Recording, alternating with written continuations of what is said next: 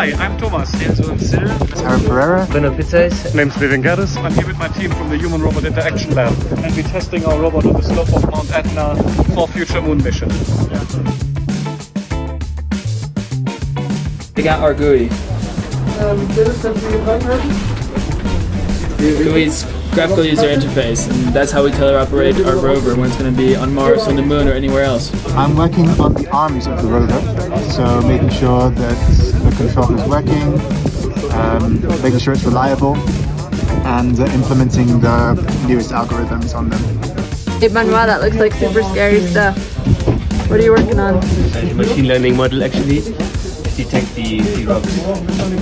An operator using our interfaces to control our robot can either control the robot directly using this joystick, but this is quite demanding, so instead they could place a waypoint and tell the rover to go directly like this.